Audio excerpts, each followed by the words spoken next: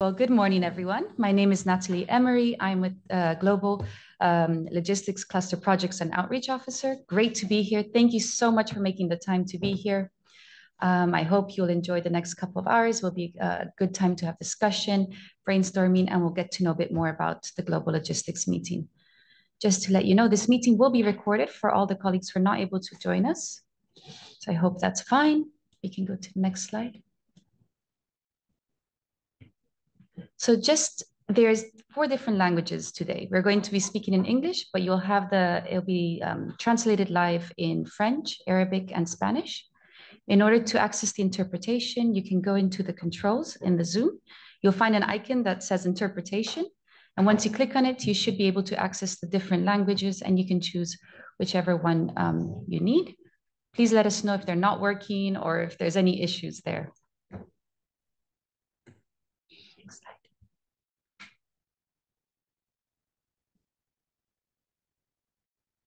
And this is a brief agenda for today. It's only an hour and a half. We're going to start with some opening remarks and discuss the goal for this GLM. We're going to look at key takeaways from the last time we had a hybrid GLM where we were having in different locations. And then we're going to look at the process for this meeting. And then we'll have a little bit of a discussion, questions, answers, any other considerations. So without further ado, I'd like to hand over to Méline Fauchon and Mary Geliti. Thank you. Thank you very much. And good morning, everyone, or good afternoon, depending on where you're connecting in the world. I hope everybody had the opportunity to click on the interpretation button and that you can hear us in all languages.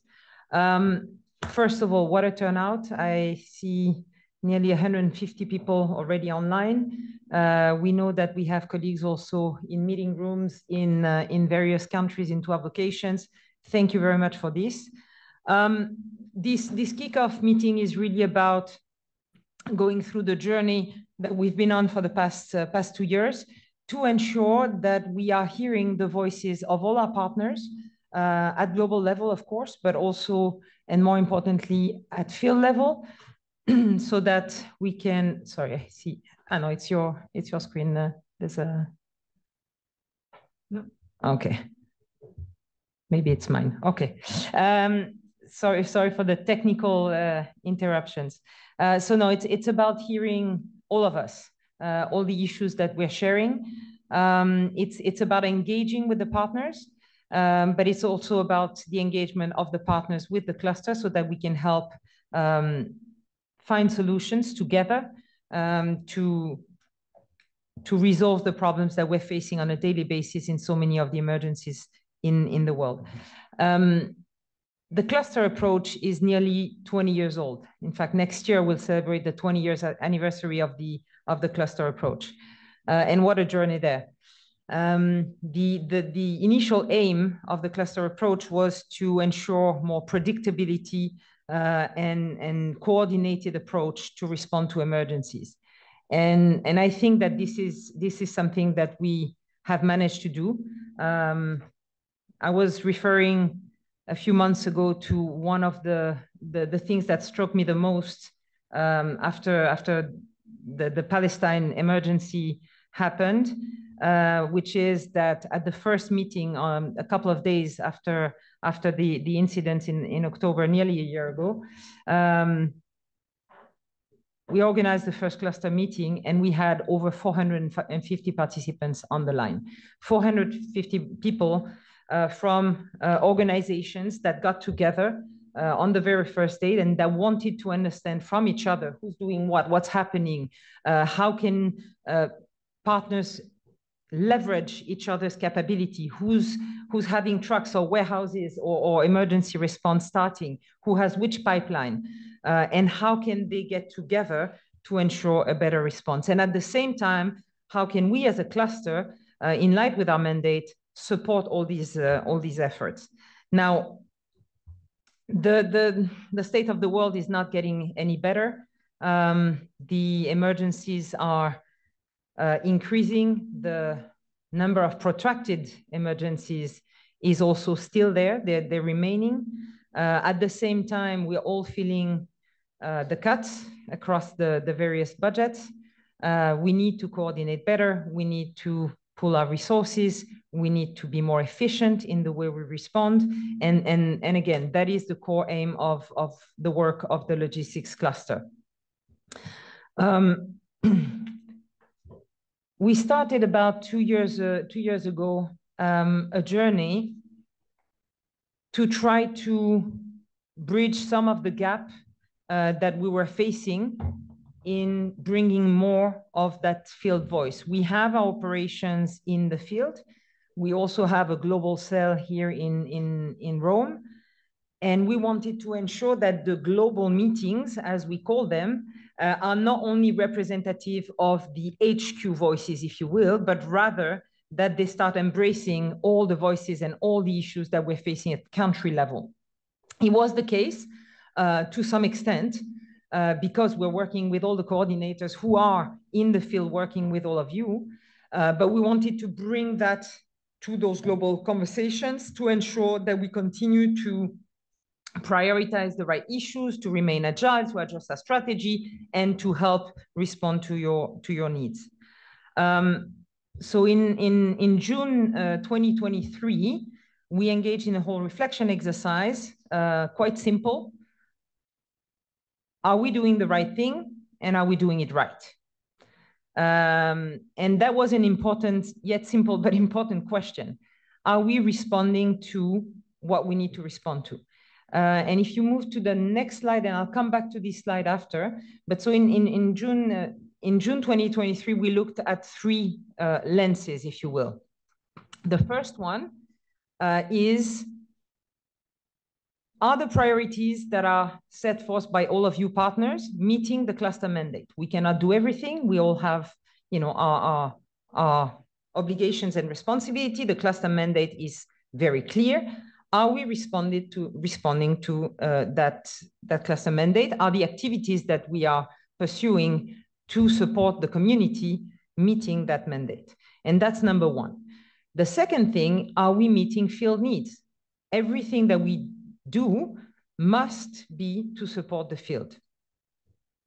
The third one was, in all of this, and as we funnel, as we asked ourselves that question, are we all aligned with, and are the activities that we're doing aligned with the cluster values as we have set them in our strategy for the next 4 years? So that's the first step. And I think it's important to go back to this point because this is where we're coming from. We need to make sure that we're all aligned in what we're doing, why we're doing it, and the fact that we are supporting the field. If we go back to the previous slide, sorry. So this was June 2023. And as mentioned, those meetings were happening in person, and they were mostly gathering people from the headquarters of the organizations. The participation of colleagues from the field organization was quite limited. So in November, we decided to go for a different format. And we piloted the hybrid approach, and Natalie will come back to that, and Mary in a minute, to make sure that we could get those conversations at the field level and bring them back to the global level.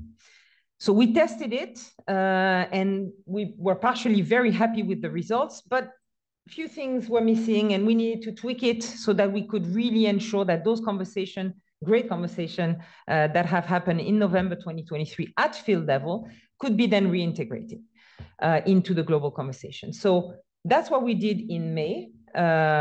So the cluster colleagues gathered in Rome in May this year, and we brought back all these issues that you have discussed in the countries and in the regions. And the conversations continued, the solutions, the exchange of best practices, of challenges, so that we can find the various solutions to some of the issues that we're facing. And so here we are now with a revised version of a hybrid model, where we have encompassed and integrated some of the comments and the feedback that we have received from you guys. I understand it's around 350 people in total that have registered for the event, of which 1/3 will be in person in the various countries, which is fantastic. In 12 locations this year. Last year was 11. This year will be 12. And with the possibility then, and Natalie will get into that, to bring that back into the global conversation. I'll stop here because this meeting is not about getting into the content at this point, but rather to explain you the journey that we have followed and why we have followed this journey and what we want to try to achieve with this meeting. So we need to continue to foster these frank discussions that we have at the cluster and to inform each other of what we're doing and how we're doing it and how we can be more efficient. I'll stop here on the journey, and I'll hand it over to Mary to talk to us about the why this hybrid model and where it's taking us. Thank you. Thanks very much.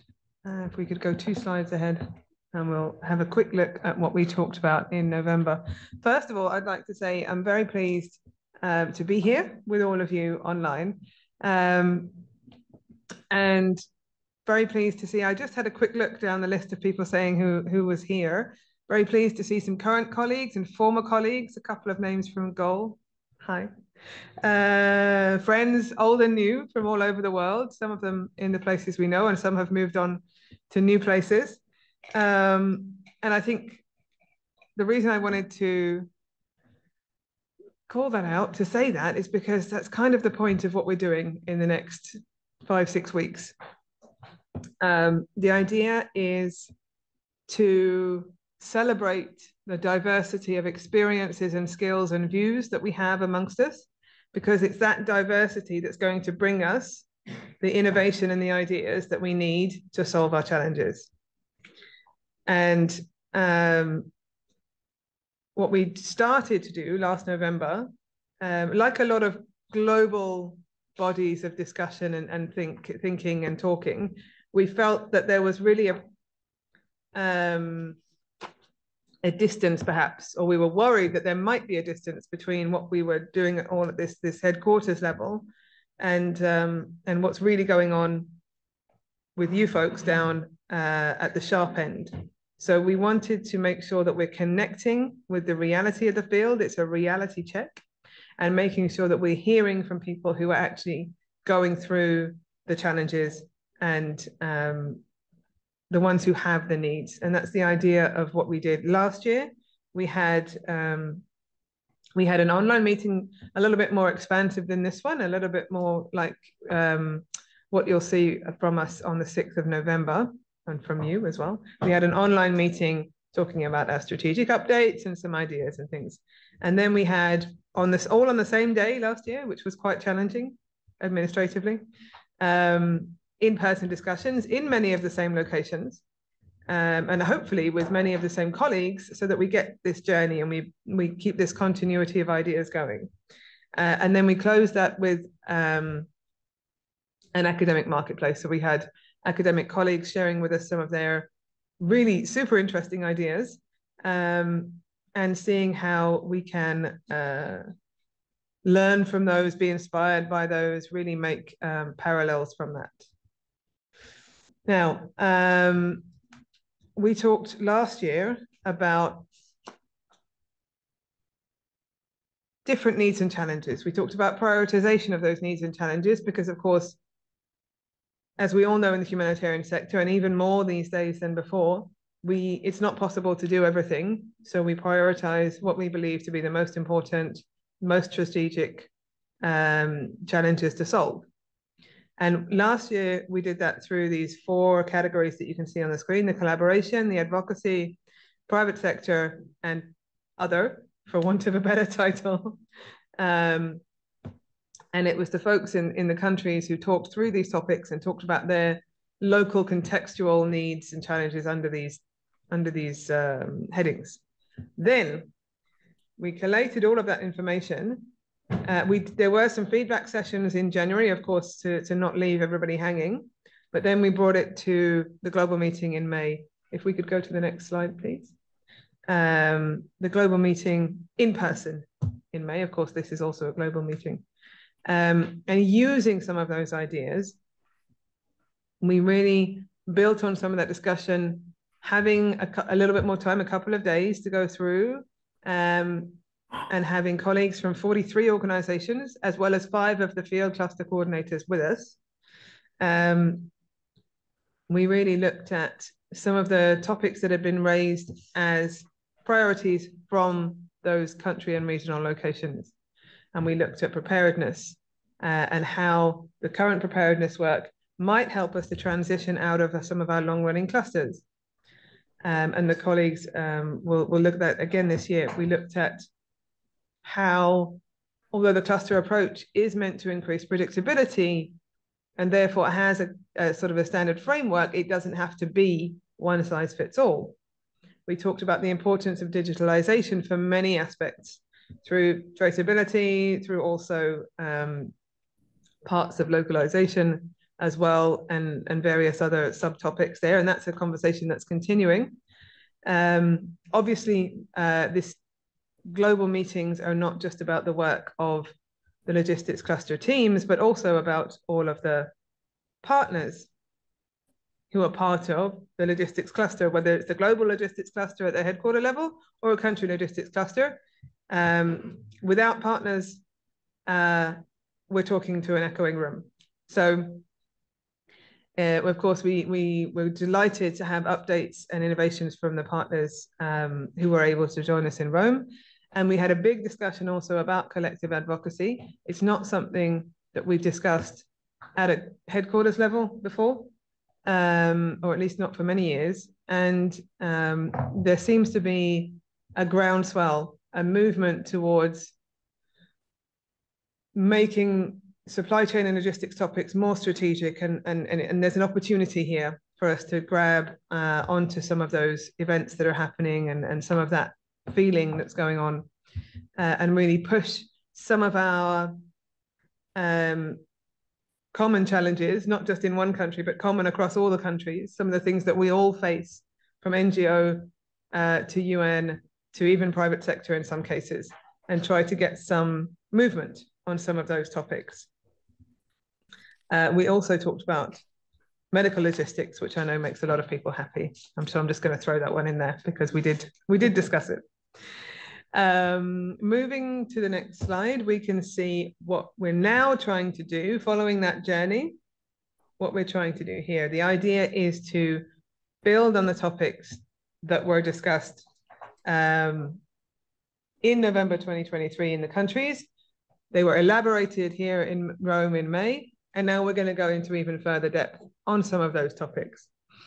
The idea is but it's once again to make it contextual, to make it relevant to the context that we're working in, which we know are different and have slightly different challenges in each place.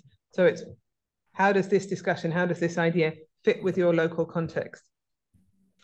And then, of course, it's 12 months, nearly 12 months since we did the last, these kind of strategic meetings in the countries and regions. And so what's changed in that time? What was a priority back then may not be a priority anymore. So these discussions always need to be updated to make sure that we're keeping up with how the world changes. And I think I'll hand back to Mai to talk about the outcomes. So, sorry, the outcomes that that you can see on the screen, really what we expect at the end of this journey of this hybrid GLM is really the connection piece, right? So that people can gain insight and listen to each other. And all these issues, sorry, I still have a technical issue on my computer, and all the challenges or the opportunities or the innovations that you guys are facing or having in the countries can be shared, so that you guys know who's doing what and are able to connect with each other. Beyond the connection, it's about exchanging, really. And there we see a lot of opportunities. We know that there's already a lot going on, and we really wish that this can continue. And we are here to act as a platform to facilitate this as much as possible. At the end of this journey also, we would like to ensure that participants had the opportunity to share some of their solutions and see what can be scaled, what can be replicated, what can be implemented. It is also about strengthening the network. We all rotate. We all know that people move on to other functions, to other countries. They're bringing their experience with them from one country to the next. But it's also about strengthening that network that the logistics cluster is, because that is our strength. And then, as Mary just mentioned, it is really for us as a global cluster team, but also for our cluster coordinators in the various countries to ensure that we are adjusting, adapting to what your priorities are. And this is a constant and continuous adjustment that we need to make. A strategy is set for a period of time, but of course we are going through it every time. And through those dialogues and through those GLMs, alongside with the meetings in the field, we are trying to constantly adjust to the priorities that you guys are facing. So with that said, and with trying to keep it as short as we can, because Natalie and the colleagues in the field are going to route us through some of the topics. But thank you very much for being there. We count on your contribution. We keep on saying it. We've been saying it for the past 2 years. The logistics cluster is a group of partners that gets together and that gets things done, because we are logisticians. And so we need to continue, keep that spirit, share and engage. So all of this, for all of this, we need your contribution, and we really hope that this opportunity and this hybrid will be the chance to continue to do that. Thank you very much. Thanks very much, Maylene and Mary. It's great to see this journey and progression over the last couple of years and where we are now. As mentioned, this GLM, we already have around, I think it's around 500 participants who have signed up. So we can see a lot of engagement, a lot of involvement, a lot of the need to collaborate, to engage and discuss different challenges, ideas, and so forth in humanitarian logistics. And just to mention, the idea to do the GLM in country was actually first came from several partners at one of the previous global logistics meeting, where there was a discussion and said we need to do this in country, and that's where it started. So I'm going to do a quick, if you can go to the next slide, I'm going to do a deep dive into the November GLM from 2023. Why are we looking at that meeting that was happened a year ago?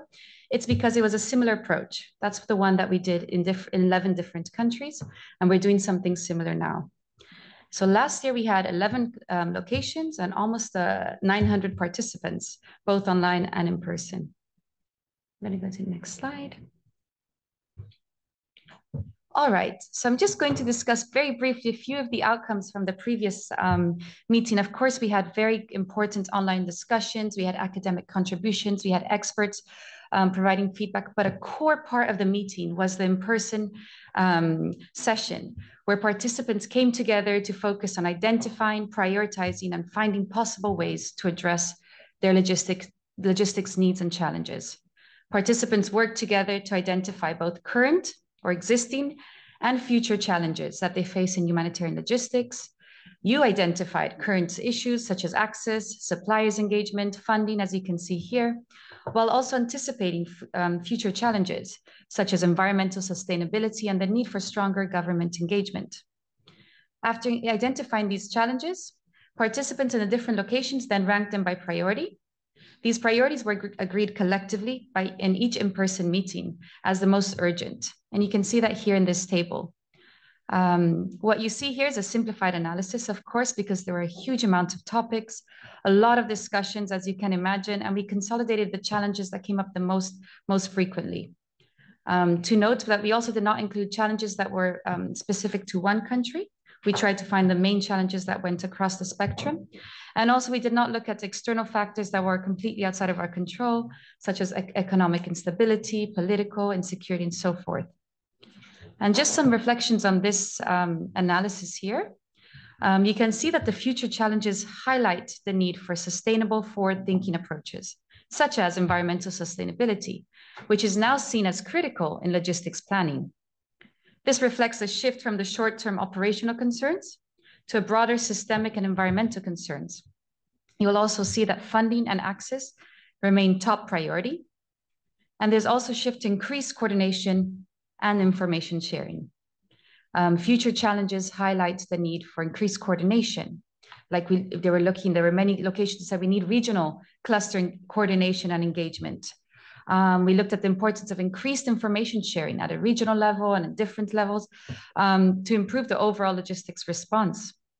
And this again reflects the growing complexity of humanitarian crisis that Maylene was mentioning earlier, and the need that we have to have integrated collaborative approaches. I'm going to go to the next slide, please.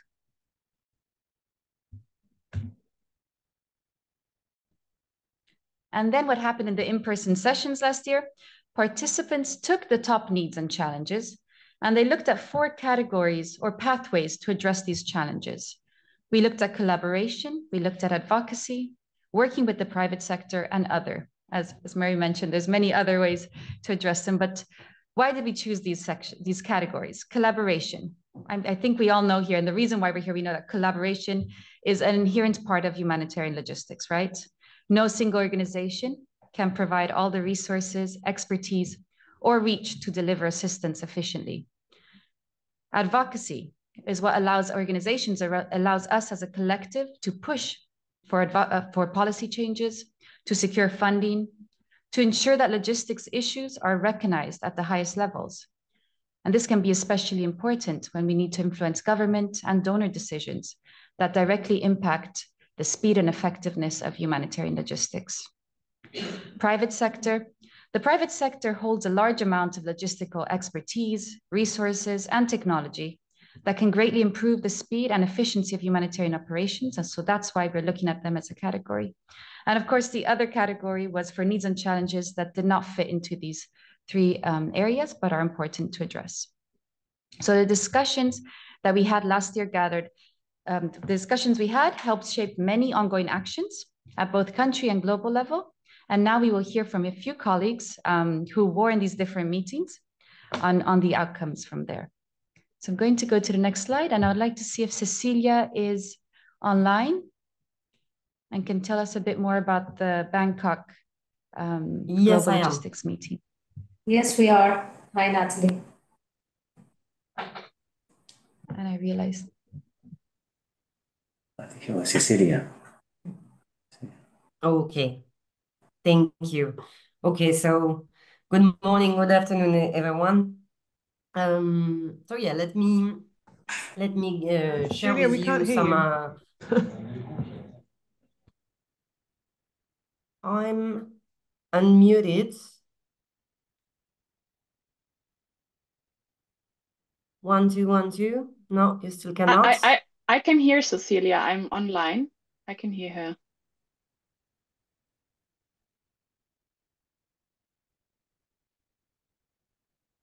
Okay.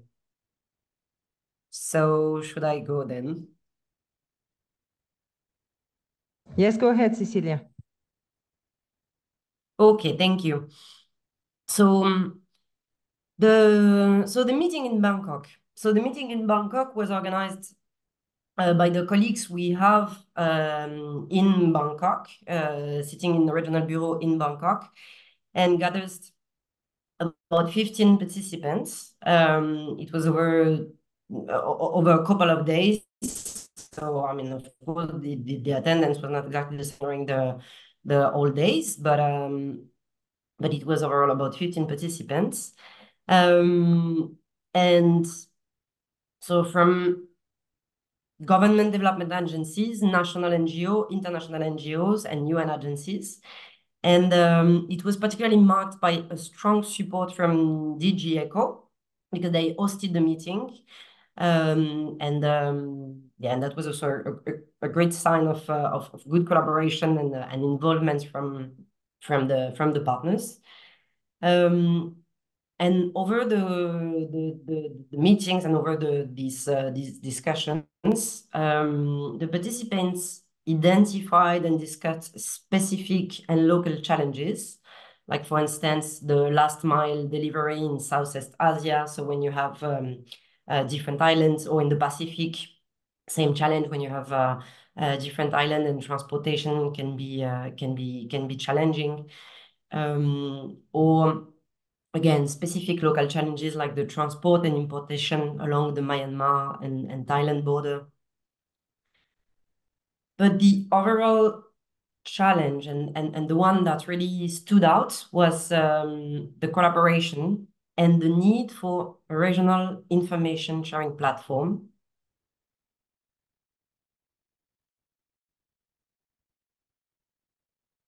that was not really involving the Pacific region, because most of the partners in the region are working in different ASEAN countries and in the Pacific. And all the partners present really welcomed the fact that to be given this opportunity to meet, to get to know each other, and to have this platform to discuss regional challenges. So at the end of the meeting, it was agreed with the participants that, okay, participants cannot commit at this stage to concrete actions, but the main recommendation was to maintain these meetings, to maintain this platform, to build a network at a regional level that will become a regional logistics working group, to keep the momentum, to follow up on the GLM,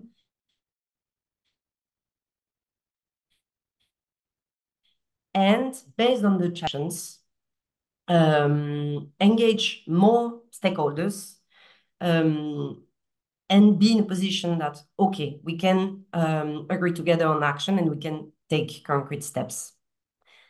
So after the GLM, the logistics cluster team in Bangkok prioritized developing and maintaining this regional community. They drafted term of reference for an Asia and Pacific regional logistics group, which is now, so since the last GLM, which is now meeting every 2 months, more if necessary, but this is like the frequency they agreed on. And they have a platform, so basically a WhatsApp group, where they can exchange information, opportunities, so training opportunities, for instance, or information about events that can interest the logisticians in the region. But yeah, they're shooting information on this group. They're meeting regularly now, and this, like having a regional information platform, was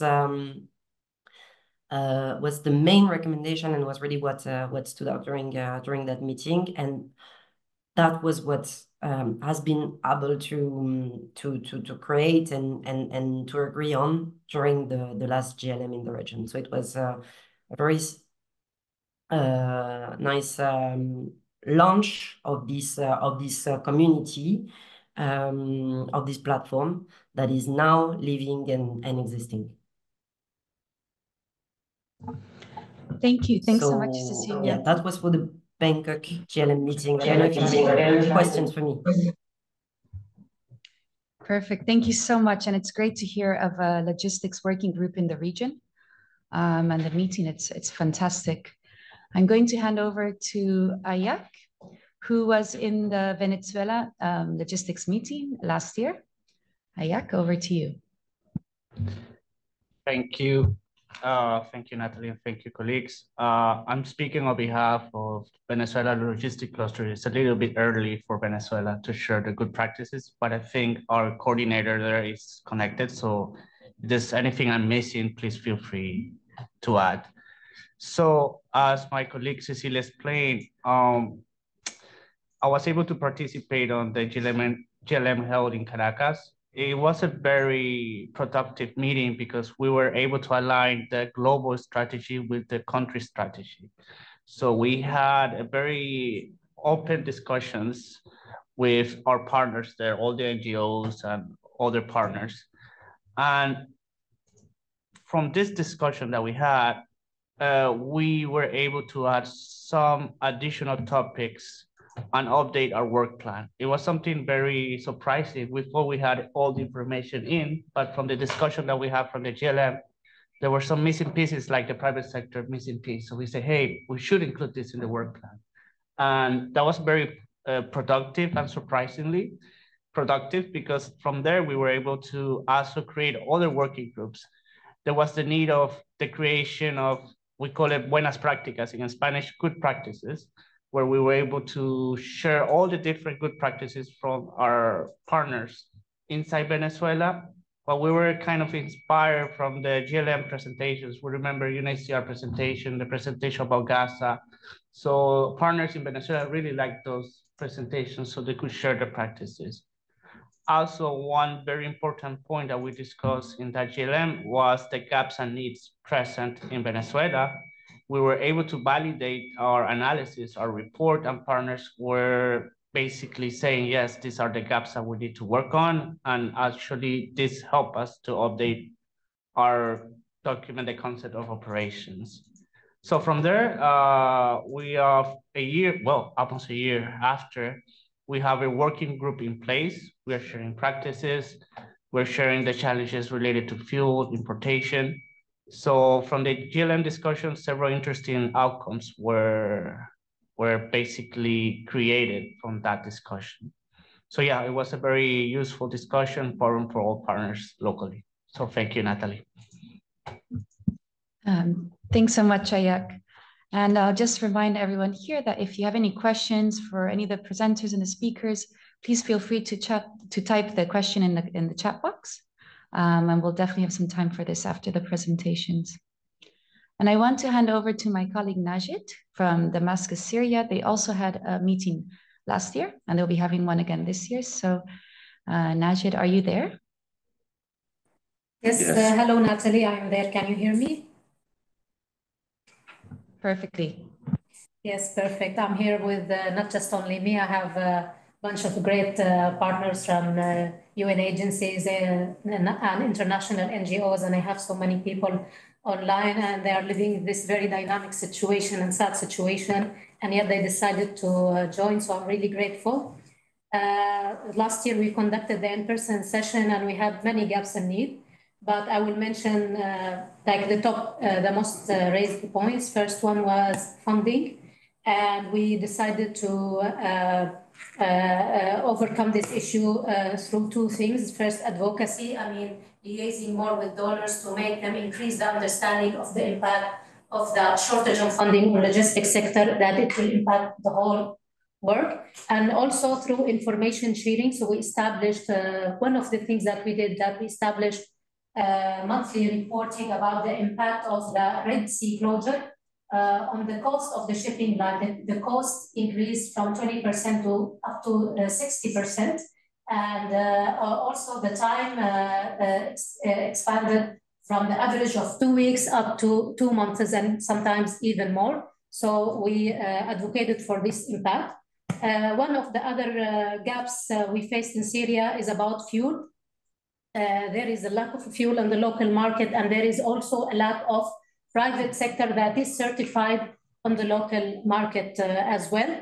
So we try to sort this out through collaboration because some UN agencies managed to get importation approval to get the fuel, and then they were willing to support other partners to provide them this fuel on cost recovery basis. WFP was one of the agencies to approve. We also did kind of information sharing with other UN agency, and I'm specifying UN because they are the only one who managed to get importation approval from the governmental parties on how they can get importation approval by themselves. And one of the partners managed to do it this year, thankfully. Also, one of the gaps that was raised was the supplier database and the suppliers' capacity. And we did that. We tried to, the action that we did about that is we updated the Syria logistics capacity assessment by the end of 2023. So also partners here, they all were willing to share with us all the suppliers list they have. And then we also reached the private sector, and we managed to make this compile of suppliers and all over aspects in transportation and almost many things. And it has also other, and we asked we also dedicated some parts speaking about their capacity. So for example, for transport companies, you ask them to put how many trucks they have, what is the capacity of the trucks, whereas the areas they're functioning in, and so on and so forth. Of course, there is a lots of work to do more, but this is what we managed to do. Part of the things that we managed to do last year. That's all from my side. Thank you. Thank you so much. And a huge thank you to all the colleagues in Syria who are going through quite a big crisis and are still making the time to meet and strategize and come together to discuss challenges and needs and how to address them. So thanks for that. And great to hear these amazing outcomes from your last meeting, and look forward to hearing more about this meeting and the outcomes from this one. And I'll go over to the next slide. I'd like to introduce a colleague from Burkina Faso. They also had a global logistics meeting in Burkina Faso last year, and they will be having it again this year. So Bess, are you online? Yes, good morning, everybody. I'm online, and Munira also is online, and she will start doing the first part, and I will give some updates at the end. So Munira, over to you.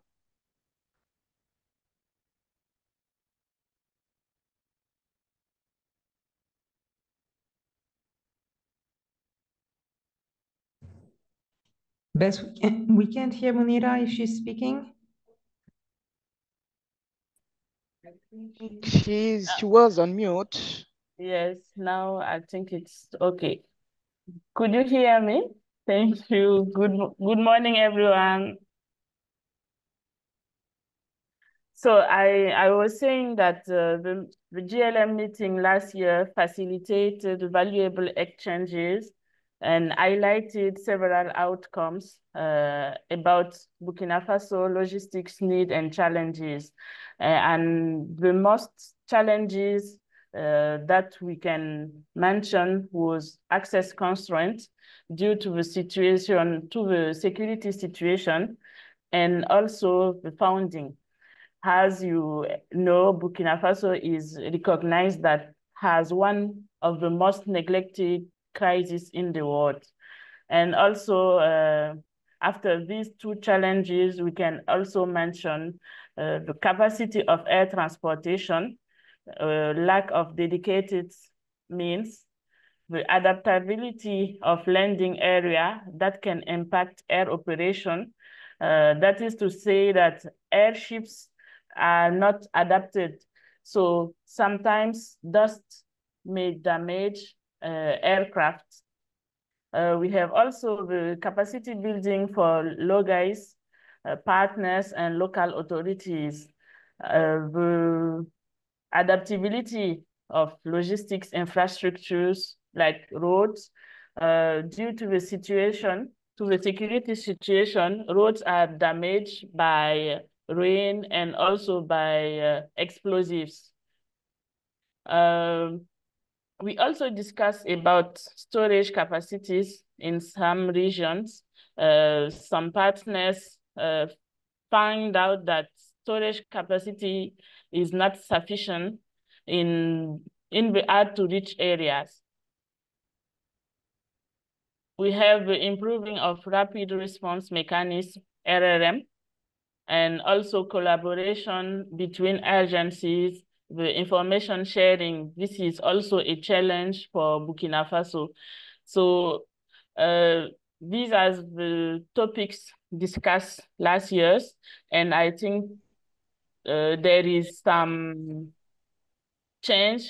There is some improving about these needs and challenges. So I will let Bess come through this improving. Thank you. Thank you, Munira. Quickly, I will go through a quick update on what Munira has just said. For hard-to-reach areas, they are unfortunately increasing. The Access Working Group lead attended this meeting the last year and brought expertise in access, which helped us map the road access constraints in January 2024. DHA funded an helicopter in May 2024, and Airbus funding is still ongoing for the logistic cluster, which is having a tremendous impact on partners' delivery. Efforts are done to secure airstrips and landing areas have increased slightly. I think since last year, we have 3 2 to 3 more areas where UNHAS can land. With good collaboration with HE and help partners, the logis benefited from several training in procurement, warehousing, and handling. Internally, logistic cluster staff benefited from GLC trainings like LCI, LRT, and WFP, procurement, cold chain management. Due to the security situation, the cluster has not been able to support the rehabilitation of the infrastructure. During the joint ICCG mission we are doing, local authorities raised the request, but nothing has been done in this sense so far. Storage has been increased in all hubs, facilitating air transportation and stock management for partners. With the support of HQ and OCHA, the logistic cluster did much advocacy. We would like to thank Cecilia and Natalie for the huge support. And is the only sector, we are the only sector in the country to be funded at 81% in the CO. The second cluster following is nutrition, and they are at 45%. Suggestions were done to start prepositioning goods for RLM project, and some partners adopted this strategy. And within JCOR, we are working to prioritize RRM shipment in coordination with ICCG prioritization cell. Information sharing has slightly improved as the cluster adopted a partner strategy. WhatsApp group have been created for all regions, and crucial information has been shared according to specific rules. I can give an example: information on convoy with disappearing message as soon as partners open them. Because of security issues, we cannot just send how can I say, message and leave them in the WhatsApp groups. So as soon as you open the message, it will disappear, but you are aware of what is happening. A convoy is under preparation. And if you are interested, you can contact us and we'll see with WFP and OCHA how to deal with your shipment. Effort still needs to be done from partners' side in terms of information sharing. Regarding security for humanitarian actors, the situation in the CO is getting worse, unfortunately. Last but not least, communication in hard-to-reach areas with tech common service in the country. Things are getting better in the field. There is a need to advocate for the continuity of this service in remote areas with a mobile unit they can deploy. Yes. That's so sorry. I might ask you the to last point. Yeah, okay. It's the last point. Yeah, it was the last point. Oh, okay, it was the last point. Okay. Yeah. Thanks so much, Bess, for sharing this information. It looks like you have a big group of participants and partners join in the last meeting. Yes. And I hope that these conversations can continue to increase the collaboration and support towards the response in Burkina Faso. And I just, there's a question. There's a question for Cecilia, but I see she's responded. It was a question on a regional approach in Thailand, that it would include a wider geographical coverage. And the question is, if I understood correctly, could you please provide an overview of which locations are included in the scope? And so the answer was that the Regional Logistics Working Group for Asia is for Asia and the Pacific. So for the entire region in there. So feel free to keep on adding questions in the chat box, and we're here. All right, we can go to the next slide. Fantastic.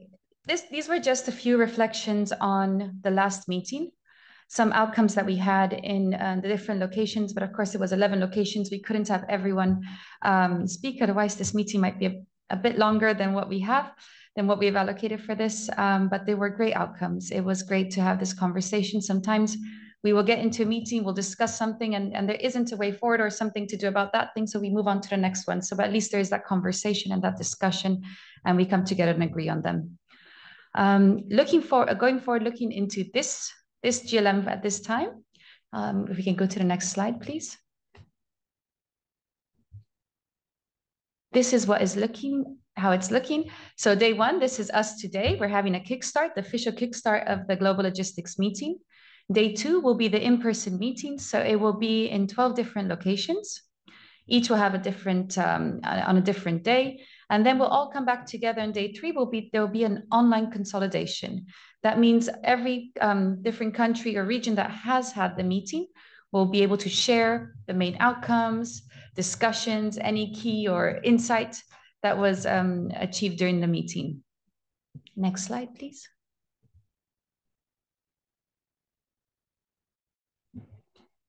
The in-person meeting will be addressing 3 main topics. You'll notice that it's only 3. We have reduced the number of topics to be discussed in a meeting because sometimes we are overambitious and we have meetings and we try to pack them with so many different topics that it becomes quite busy. So our main topics for this meeting in person will be looking again at our operational and strategic needs and challenges and the priorities. So for the meetings that conducted this exercise last year, they'll be going through that list and saying, okay, are these still our needs and challenges? Has the priority changed? Which one is the most critical, and so forth? For the places that haven't done a meeting, they'll go through this exercise and list the different needs and challenges, prioritize them, and see which ones can be addressed through using collaboration, through private sector, and through advocacy. Then we're going to do a deep dive. Following the GLM in May that was here in Rome, we did a deep dive into advocacy topics and approaches. And what we're going to do now, we're going to do this as well in country. So we're looking at collective advocacy for humanitarian logistics, where we agree on common advocacy priorities and have consensus on which ones should be prioritized, how, and by whom, of course. Lastly, we're going to close with the role of preparedness. And this session is really designed to come together with all the participants to look at the initial steps towards considering implementing to varying degrees, depending on the context, a preparedness approach, both at country and regional levels, either if the logistics cluster is there and active or not. The goal is really to explore how logistics preparedness can be strengthened and localized to build sustainable and long-term supply chain solutions. And if we could go to next slide, please. So these are the 12 locations that will be having a meeting. As you can see, we've got Burkina Faso and Syria, where you've heard from recently, but we also have South Sudan, we have Venezuela, Barbados, Ethiopia, Nigeria. So, and these are the dates. So in case you are in these countries or you are able to travel there, feel free to get in touch with the cluster coordinator or the different focal points. This is also available. This information is also available on the webpage. You have the date of the meeting and you have the contact people, because I'm sure they'll love to have you there. Next slide, please. And then lastly, we have the consolidation, the online consolidation, where we bring in all the information from different locations. We consolidate it to then recap the highlights, the key takeaways. We will have the different reflections. We'll organize them in different groups. You'll see some of them are regional, some of them are also there because of the time zone. And we'll have these discussions, we'll have opportunities to engage. This is really the online meeting on November 6th is really about engagement. So whoever's joining online, we're going to welcome your input, your questions, your comments on what is being presented. So that is the goal of the meeting. And next slide, please. And then we come to considerations and discussions. We would now like to hear from you. If there are any questions, any thoughts on what we've just discussed, are there any other important issues or topics that we haven't covered? And I'm sure there are many, but are there anything pressing that you feel we should be addressing and discussing? So we just would like to open the floor to participants right now.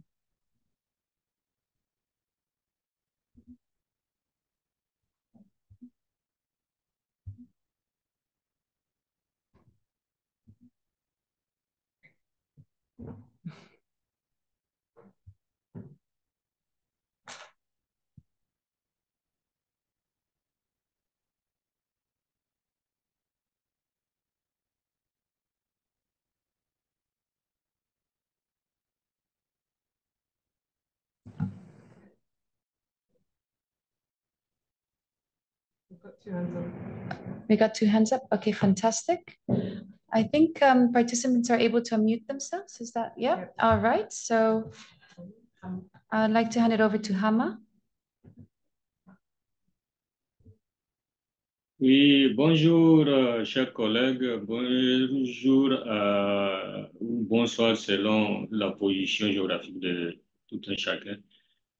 Merci vraiment pour cette réunion très, très pertinente pour nous autres qui sont sur le terrain. Je porte une mention particulière à la collègue du Burkina qui a fait une parfaite présentation, qui a vraiment couvert toutes les difficultés que nous rencontrons dans notre zone, parce qu'on partage les mêmes difficultés. Comme vous le savez, au Sahel, on est tous dans la même situation. Elle a couvert presque tout. Et j'aimerais vraiment que lors des discussions, que cet aspect-là soit revu et que des solutions idéales soient trouvées. Parce elle a dit quelque chose de très important qu'il faut vraiment mettre l'accent dessus. Elle a dit que le Burkina Sibi et la communauté internationale, ça passe inaperçu, elle voulait dire. Et vraiment, moi, je m'aligne aussi à cette situation qu'elle a évoquée. C'est une réalité. Nous subissons tous les mêmes difficultés au Sahel. Comme vous le savez, on ne vous apprend rien. Vraiment, au-delà des défis sécuritaires dont elle a évoqué qui nous empêchent vraiment d'accéder à certaines zones ou à nous acheminer ou nous faire acheminer certains produits de première nécessité. C'est un aspect très, très, très chaotique qu'il faut vraiment prendre en compte et essayer de trouver des solutions de mitigation. Donc, nous, particulièrement au Niger, j'ai oublié de me présenter, je suis Hama Amani, je suis pour opération associée du Niger. Donc, au Niger, on a vécu une particularité depuis l'avènement du coup d'État. Au-delà de tout ce qu'elle a dit, que nous partageons aussi, au Niger, on a subi une fermeture systématique de toutes les frontières terrestres et aériennes. Donc, face à une situation pareille, il n'y a rien qui rentrait. Il n'y a aucune possibilité de faire entrer même les produits de première nécessité comme les médicaments et autres. Donc, moi, je proposerais qu'une des réflexions puissent porter à une situation pareille.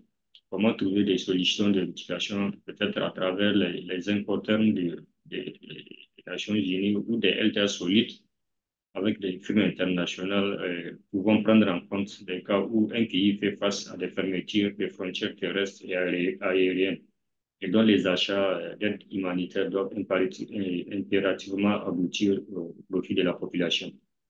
Donc, vraiment, si les différentes sessions peuvent porter des réflexions sur cet aspect, ça va être beaucoup utile pour nous, pays sahéliens, nous qui sommes dans cette situation. Merci beaucoup. J'en ai fini. La parole est à vous.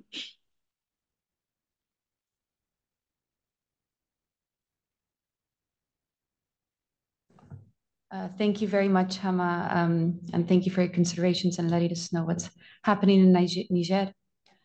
I'm going to hand over to Aliou for any questions. Yeah, good morning, good afternoon. Chiara, I'm Aliou Haidara from UNHCR as Regional Supply Coordinator at the UNHCR Regional Bureau in Dakar. Thank you very much for this, actually, and I believe we have yet to wait for the next session, this day 2, which is on October 4th in Dakar here. Because I do feel that we are lacking the collaborate part here in Dakar. I know Regional Bureau has tried to put some teams together last year when we have the Niger situation, and we actually went together to Abede and Togo then, but since then I have not seen anything happening in the region, and we know we have to support our country offices towards both regional West and Central Africa. So I guess those questions will come in the physical meeting next week, 4th of October, and we will talk about it. But if we have other things for the collaboration, we really need to bring them to the table so we can actually help each other. Thank you. Over to you. Thank you so much, Aliou, and look forward to hearing more about the outcomes from the Dakar meeting with the team there. Can you click again? All right, so I don't think there was any additional, any other topics. Oh, there's an, okay. Hi, Syed, over to you. No, it's not our turn now. Sorry, there was another hand before me, I think Aliou. So if you want to say something, I don't know if you guys missed. No, you can go ahead and then we can take it. Okay. Good morning, good afternoon, guys. My name is Syed Sakhavat Hussain and I'm a head of operation with Polish Humanitarian Action in South Sudan. So it's not a question, just a thought, because you guys have already explained so many things which cluster is trying to improve our collaboration. Many action, of course, we are also doing here. But one of point which I want to raise here regarding our advocacy component, this is my perception or my own thinking, because everyone across the globe, we are facing issues with the funding. But most of the time, what is happening, our UN partners, hello?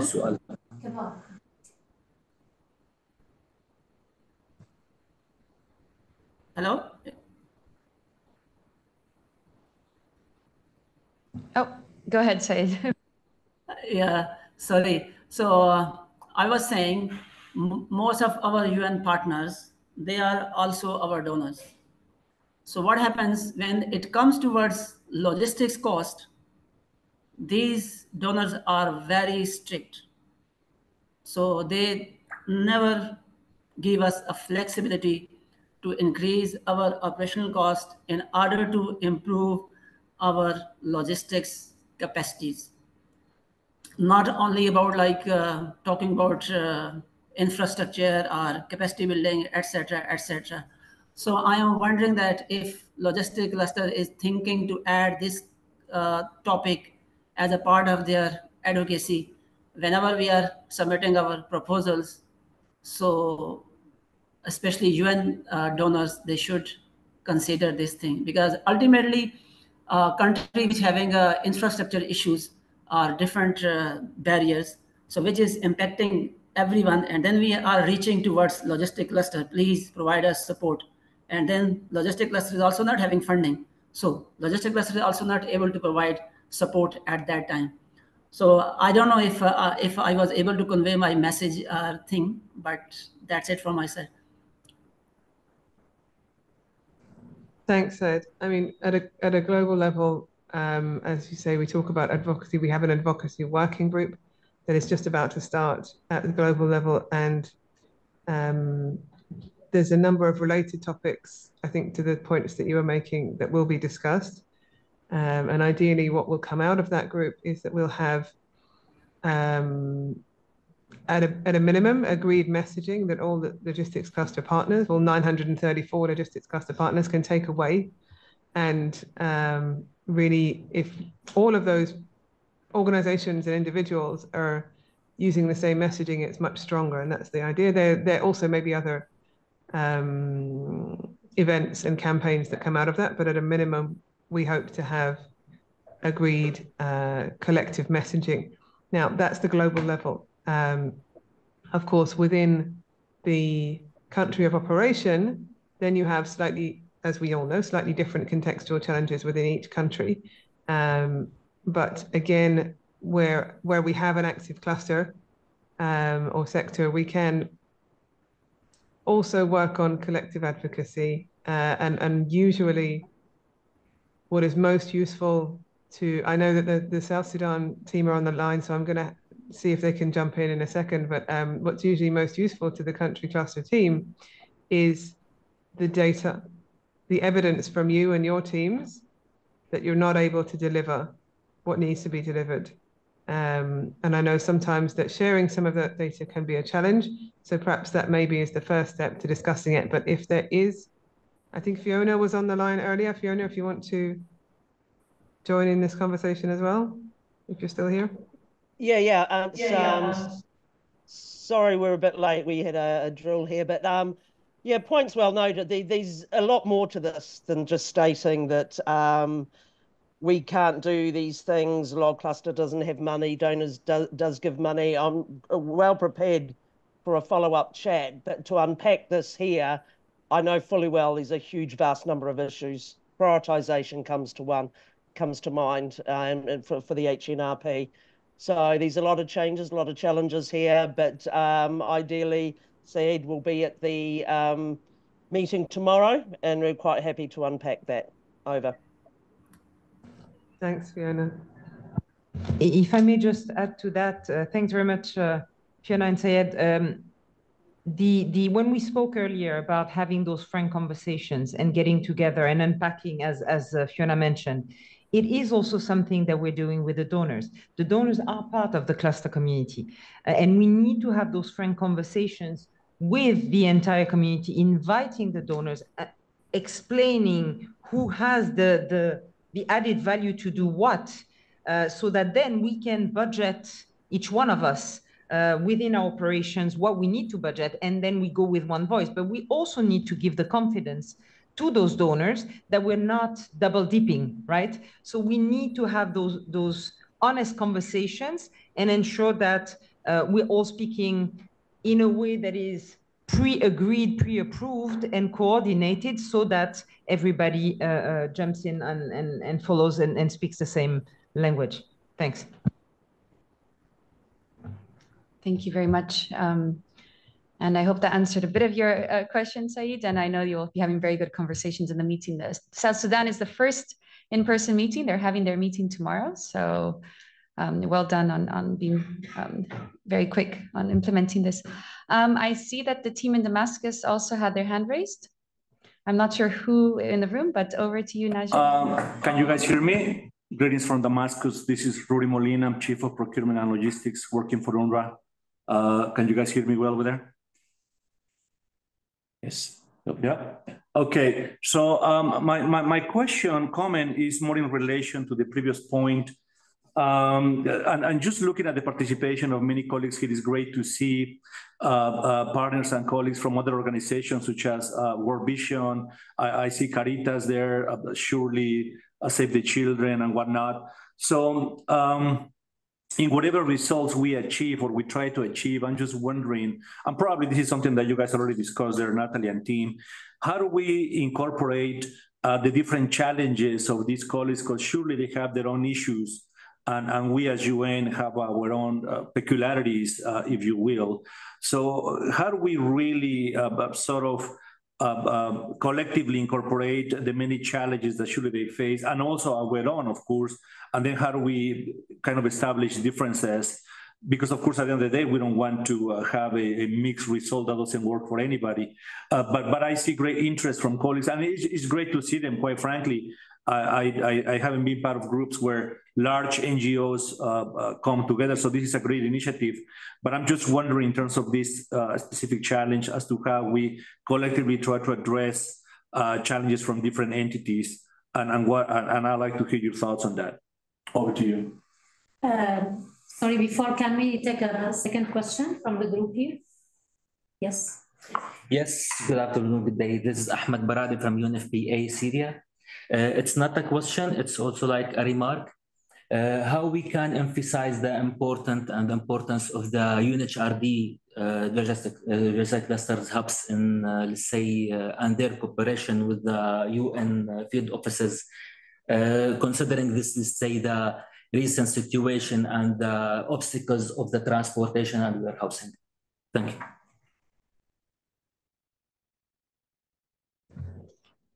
Thanks very much for those questions. I'll start. Perhaps Mary will jump in with her eloquence. I'm the passionate one. She's the eloquent one. But how do we? Thanks very much for that question. How do we incorporate those challenges, and how do we make sure that everybody's challenges kind of blends together in as one, or as much as possible? First of all, and that's what happened a year ago when we started this process. it was about putting them in buckets, and that's why you see you had 4 categories last year, and you have 3 this year, and trying to put them by categories. We can't tackle them all at once. Fine, we're limiting them to 3 this time. At least we start with that, right? And seeing the commonalities. And the commonalities are much more than one would think. In fact, and many countries and many regions are facing similar common issues. Single organizations are facing issues and sometimes think that they might be alone in this, but they're not. So that's the first thing. And by putting all of this into several categories, it helps us bring it all together and see the common denominators. How do we address them? So first of all, in countries. So again, you have a global cell that is us here that is working on a number of things and continuing to drive the contribution of the headquarters, let's say, of all the partner organizations. And then you have the country clusters that are day in and day out working with you guys to try to address some of these challenges. Number one, at global level, the work and the journey that we've been discussing over the past 2 years has led to a number of creation of working groups, small working groups dedicated to discuss specific issues, to address specific issues. The advocacy working group has just been created as a result of those conversations to try to bring in messages that we can bring all together and so that we can influence some of the decision makings in various areas. We have also, in addition to other working groups, working on, for instance, there was multiple questions about procurement. With the logistics cluster, we're not doing procurement, but partners wanted to know how they can access better information about suppliers. How can they kind of agree on how to address the local procurement network of suppliers and speak as one, or perhaps go together. Hulot is doing a great work on that in trying to bring some of the organization together at local level to address some of these issues. So we have already seized some of the low-hanging fruits, if you will, or some of the points that we already know are common to all and trying to address them slowly. On preparedness, a lot of things has been done. And when we say preparedness /localization because that's the aim really. You saw what the colleagues have presented about the regional approach. That was really bringing individual organization preoccupations, needs, and challenges to discuss that at regional level, because that's what makes sense, because they can create that network at regional level and then bring that back to the country offices. So many things are happening that we are trying to push forward. But all of this comes with that network of partners talking to each other and exchanging. So my recommendation in that is we need to continue this. It is yielding some results. We can see them in country offices. I think that it would be a good idea for the last day that we also list and outline some of those, so you can see concretely what those are in your regions or in your countries or for your organizations and what is of interest to your organization. So thanks very much for that. But Mary, I'll let you complement on this. I just wanted to speak to the point of UNHRD. I'm sorry, I didn't catch the name of the person who asked the question in Syria. On the UNHRD, I don't know if our colleagues from UNHRD are here on the line. We're very much coordinating with them. In fact, we are going to them in a couple of days where we will have the global preparedness workshop with many partners. And we are very much working with them on specific topics, first and foremost being on the prepositioning of stocks together with the rest of the communities, how to optimize that, what do we need for that, and so on and so forth. I know that UNHRD has also been relooking, and we had that conversation with their coordinator, looking at the composition of their stocks so that it actually responds to the needs of the community. For those who are familiar with the UNHRD, it can be equipment such as mobile storage units or prefabricated office, but also response equipment including tents, shelter items, wash items, so on and so forth. So yes, that work is happening very much, and we will continue to do so. And I will ensure that perhaps on the last day or in some of the conversation that you're having in Syria, some of our colleagues log in. Mary, if you wanted to comment on the how do we incorporate the local challenges? I think it was more to expand on this idea that we're more alike than we think. In this work, in working with the logistics cluster and in other collective initiatives that I've worked on, it's interesting to see. And also in my personal career now, I've worked with 5 different NGOs and now working with WFP, that we really do often face the same challenges. We might call them different names, and use slightly different terminology, but 80% really of what we're talking about is the same. And there might be nuances. I know if we're talking from specifics, for specific supplies, we might, now we're having these conversations about medical logistics. Yes, there are specific nuances, but those are, again, within that area, the majority of those challenges are common across all the different actors. So it's really through these discussions and bringing together ideas from across the world that I think we really come to that conclusion that actually a lot of us, the majority of the major challenges that we're facing are often very much the same across all of the different actors.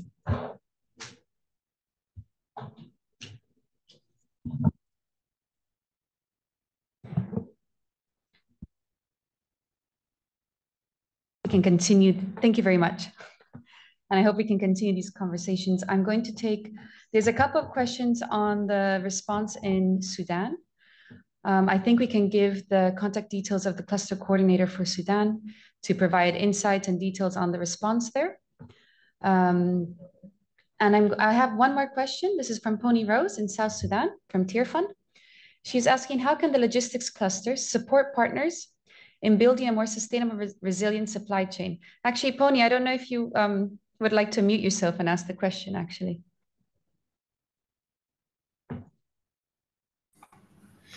Thank you, Natalie and everyone. Yes, I hope you can hear me loud and clear. Great. Yeah, so my question indeed is very direct. As you have seen, how can the logistic cluster support partners in building a more sustainable and resilient supply chain in fragile contexts like South Sudan, if I might say, particularly on funding and logistic cooperation? Thank you.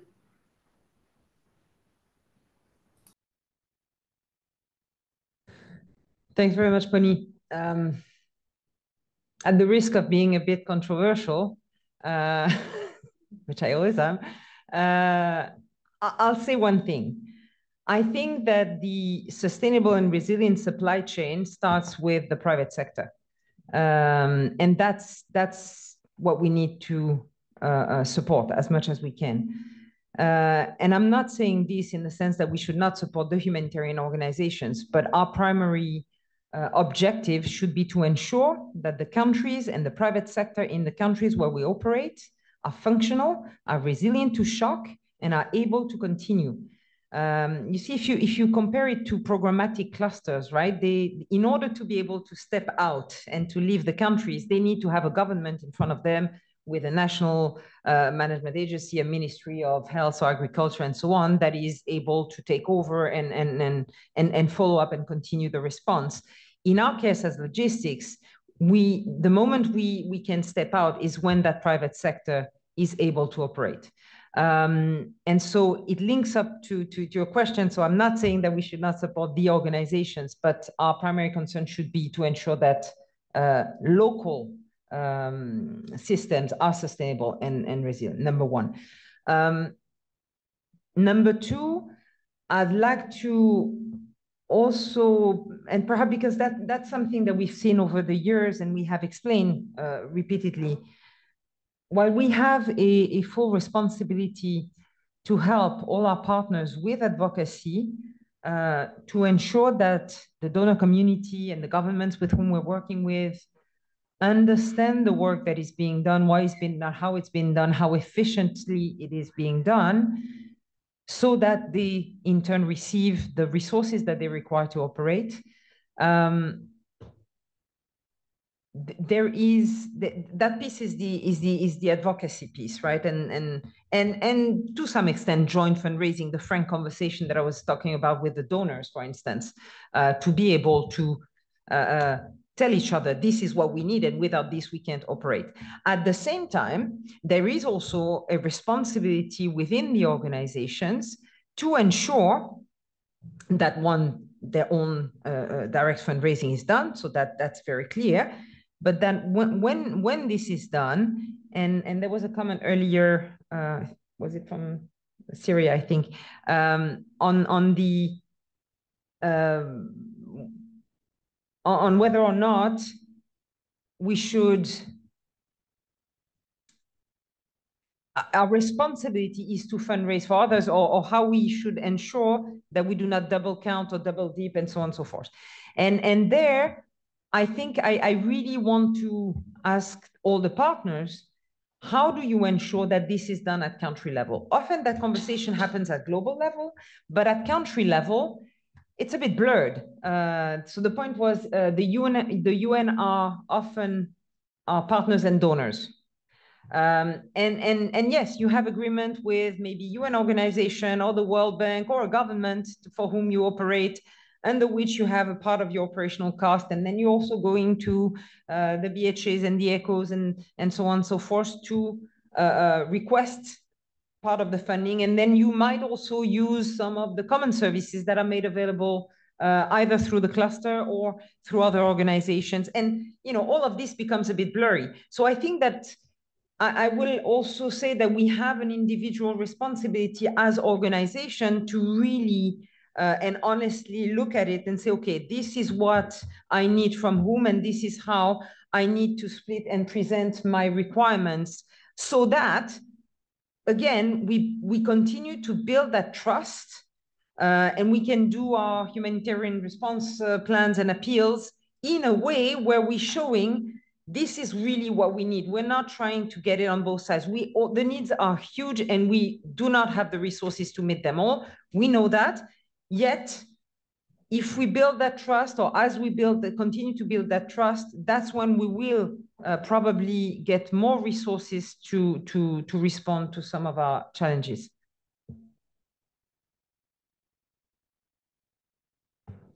Thank you very much, Meili. And Pony, I hope that answered your question, but I'm sure you will have many more discussions in your meeting tomorrow, and even then at the global online consolidation that we will have on November 6th.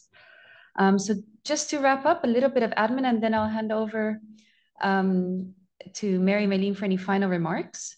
On the webpage, we put the link in the chat. You will find the agenda for each location. You will find the timeline for which dates you'll be having the meeting in every single location. You'll find the contact details in case you are in that country or region or able to travel there for the meeting. You will also find a document called Frequently Asked Questions that could answer any other questions you may have on the meeting. But in case you have any other questions or comments, please feel free to reach out to us. We do have a global email that we will provide now in the group chat, if not to your cluster coordinator in country. And with this, I'm going to hand over to Mary and Meilin for any closing remarks.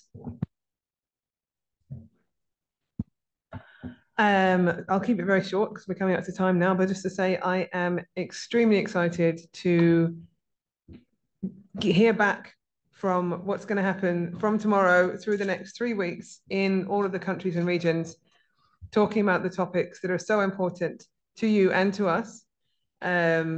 And I wish you great discussions. Thanks, and same, very, very happy. Really a call to engage, a call to speak freely, frankly, to put everything on the table so that together we can find those solutions. Very happy to see not only the quantity of colleagues around the table, but the difference in background organization countries and so on and so forth. That is to me gonna be the key to that exchange that we wanna see and that we have already seen over the past year. So let's continue that. Let's challenge each other. Let's ask ourselves the right questions, and let's make sure that we put everything on the table. Then we will have time to prioritize and focus on the essential, the most, the collective issues that we want to resolve. But the sky's the limit for now. We need to have those conversations. We need to put all our thoughts, all our challenges, all our ideas, all our creative and innovative ideas, and then we will push those results forward. So thank you very much for your engagement and very fruitful local meetings.